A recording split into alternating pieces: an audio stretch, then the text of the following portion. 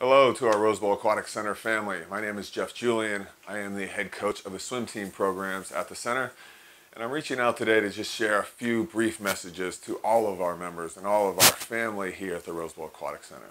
First, similar to what I share with the team, I coach a lot based on growth mindset and process. And this is the perfect example of how to do it.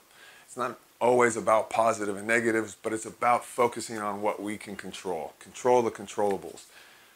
And in a process world and how we work a process, it's perfect because if we can't swim, then we can work all of the other pieces to make sure that we end this process and this period of time in a better place than we were when we started.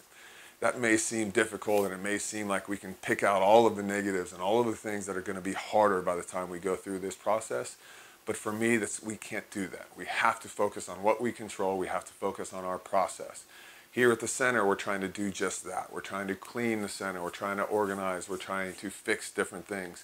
We're planning for the future so we can hit the ground running when we can open up those doors, or if we can open up the doors a little bit earlier and slowly get people in.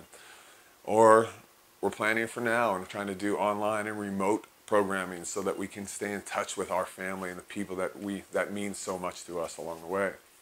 But then individually, I have 4 pieces that I wanted to share this morning. The first one is I want you to make sure that you keep structure or discipline in your life. We cannot go through this without that structure and discipline. We get too lazy, we get complacent, and we won't get things. Not only that, in terms of accomplishments, it affects us mentally.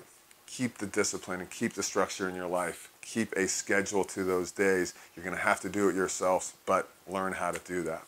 The second piece of it is accomplish something daily. It doesn't have to be big. Throw the trash out, cook something, but feel good about what you accomplished on that day, even if it's a smaller piece of a bigger project. Feel good about accomplishing those pieces and making progress towards that end goal. The third one being meditation or visualization. For me, swimming and aquatics is all about that meditative thing. It's all about that being able to block out the world and not overthink things and just allow your mind to settle.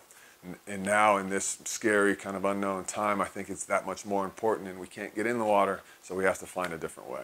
For me, it's meditation or even visualization and help yourself become a better swimmer along the way.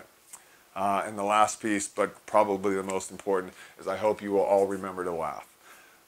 Call somebody up on Zoom or Skype or FaceTime or whatever it is and laugh with them. Enjoy family time. Watch a TV show, watch a movie, read a book.